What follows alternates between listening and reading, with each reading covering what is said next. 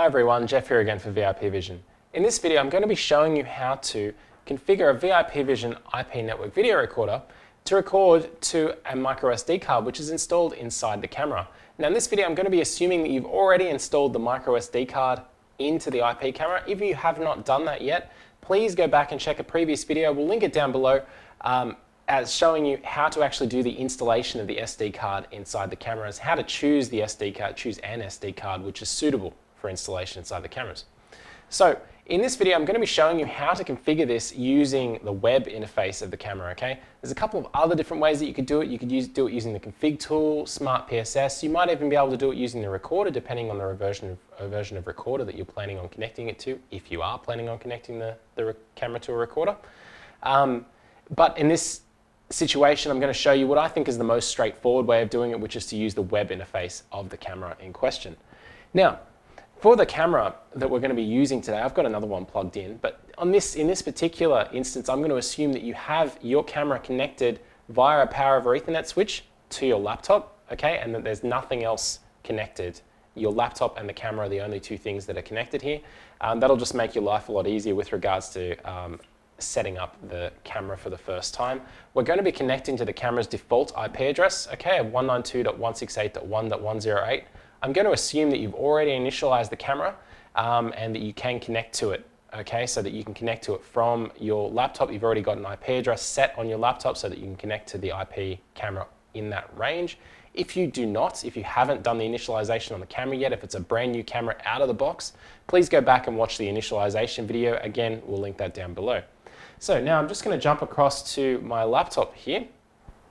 Okay, so our first step, as I mentioned, is to open the web interface of the camera. Now, I'm going to strongly suggest that you do this in Internet Explorer. Please use Internet Explorer. Don't use Chrome, Edge, Firefox, etc.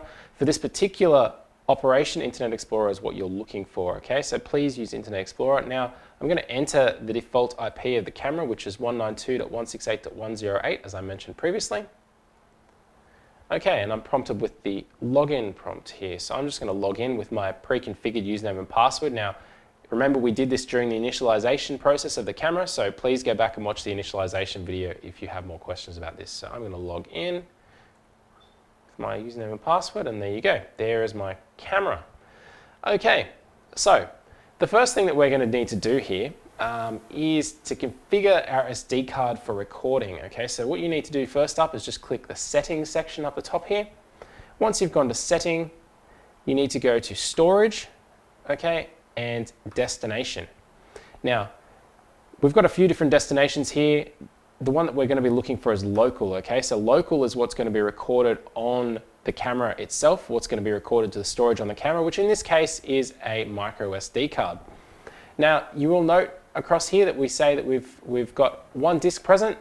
Its status is normal. It's currently set to read and write, and it has used 0.1 megabytes of 30 gig. Okay, so it's a 32 gig microSD card in here. Now you will notice that I actually have free space here. Okay, it's telling me that I've used 0.1 meg of 30 gig. However, if for some reason your SD card that you've inserted is not formatted correctly, or it's been formatted for use in something else, maybe it's running NTFS, it's got some strange file system set up on it, you may need to format the SD card before you use it. Okay, so down here you'll see a format option.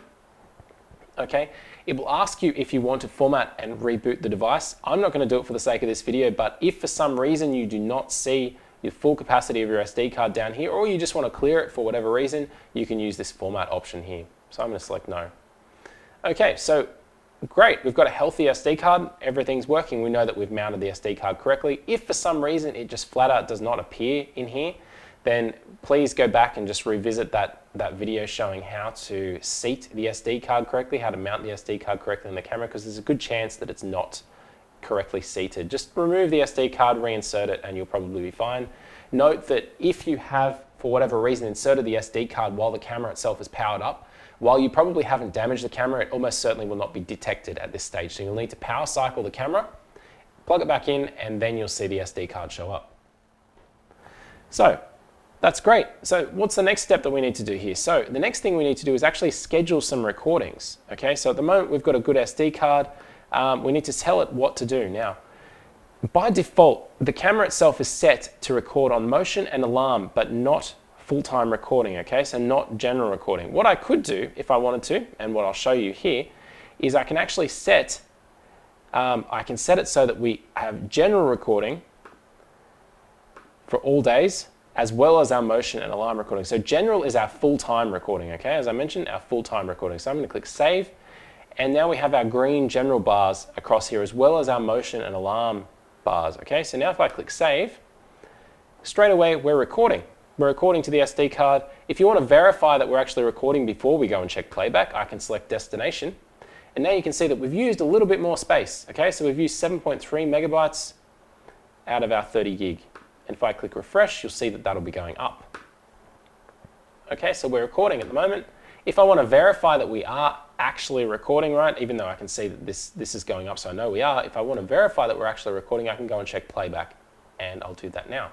So to select playback, simply go to the top, up the top here, select playback, select the date.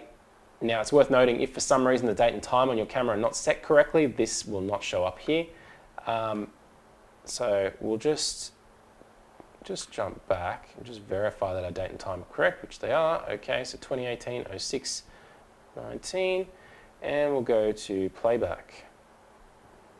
Now, make sure that you've got everything selected down the bottom here. Actually, that's one thing that you may need to watch out for. Okay, so you'll see that our blocks, we're using data slowly here. We actually have a pack duration in here. You may find that if for some reason we have not yet had a complete pack duration, you may find that you won't actually be able to view anything in playback. Okay, so I can reduce this pack duration to 1, just for the sake of this video, but if you don't see anything in playback straight away, but you are seeing data ending up in the destination here, don't worry too much about it. It just basically means that it hasn't hit the end of a packet yet, a playback packet. Okay, so now we can see that we've got data on the 19th now. It's highlighted in blue. Okay, and you can just see it down the back here. It's a little green blip. I don't know if you can see it at the bottom of the screen down here, but what I can do is I can just click play, and it will play from that section. And you can see that it's playing back, and I'm not sure if you can actually hear it, but there's actually audio playing there as well. And I'm going to click stop. Okay, great. So we're recording full time. We've got our general recording running all the time. Note, however, that is probably not what you want to do. You probably don't want the camera to be recording all the time, flat out. You will probably go through SD cards pretty quickly if you do this, just because of you'll hit write endurance limits on SD cards. Again, go back to the previous video on which SD cards to choose regarding write endurance and things if you want to get a little bit more information about write endurance. But it's a much better idea typically to set the camera to record on motion or on event. Okay, so if I'm going to jump back to our settings section again now, and you'll see that our data is still going up here. Great, so we've used nearly 100 megabytes out of our 30 gigs. What I'm going to come back in here though is go to schedule, and I'm going to select setting, and I'm actually going to uncheck general, and I'm going to select all days, and I'm going to click save. Now this is going to remove my general or my full-time recording. I'm going to click save down the bottom, and now if we go back to destination, you find that if I refresh this, we're no longer saving data. Okay, so what instead I probably want to actually do is set up our motion events. Okay, so I'm going to come into motion now, and I'm going to set up video detection. I'm going to enable motion detection. I'm going to make sure that the period is set correctly. Okay, the period set for all days at all day for all days. I'm going to click save. And we'll just set the area as well. And we'll turn up the sensitivity. Okay, now you'll see that it's actually detecting the clock up here moving, which is what we want to do.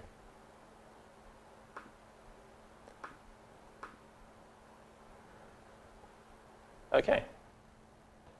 So now I've actually set the camera to record on motion rather than full-time recording. As I mentioned, this is probably what you want to do. It's the best way to do it in the majority of cases. And now what you'll notice is that instead of getting the green motion bars down the bottom, we'll actually have, or the green bars, the green bar indicating the time period that we're recording. You'll note that you'll start getting the yellow bars, much the same way as you do on the VIP Vision Network video recorders. So I'm going to jump back again now, just to verify that we are actually recording on motion and that the moving clock is triggering it. Again, I can come back to storage and destination and just click refresh and just verify that indeed we are recording on motion. Come back into playback and you'll see that now we've ticked over to the 20th here, and I can click play and I can zoom in, and you'll see that now while we had that little blip, well, we had the section before where we were actually recording at, we were recording full-time or general recording, we've also got now our motion or our event recording down here.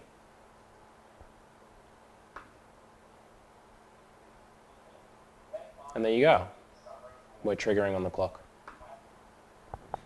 So in this video, I've shown you how to set up your camera to record to an SD card that's been installed in the camera. We've done it continuous recording or general full-time recording. We've also shown you how to set up the camera to record only on motion, okay? So to trigger only on motion windows, and that's typically the better way of doing it. Some other things that you might want to look into, maybe adjusting the bit rate that the camera's recording at, reduce the bit rate to increase the amount of time that your SD card lasts. Select which stream possibly that gets recorded to the SD card. There's sections in the camera for that as well. You can tell the camera basically what to record to the SD card. Maybe you only want to save the sub stream or the extra stream to the SD card instead of the high quality mainstream to the SD card. There's a number of other things that you can do. You can set it up to save snapshots to the SD card or something like that as well. I hope that this video has been helpful, at least to give you the basics of how to set this up. We will have future videos showing more in-depth features, how to do certain things on the cameras that are probably out of the scope of this video. But yeah, I hope that it's been useful. If you've enjoyed it, please feel free to click the like button below, click subscribe if you find these videos useful in general. If you have any questions, comments, anything regarding this video, any other video, please feel free to leave them below and we'll get back to you as soon as we can with any questions. Thanks for watching.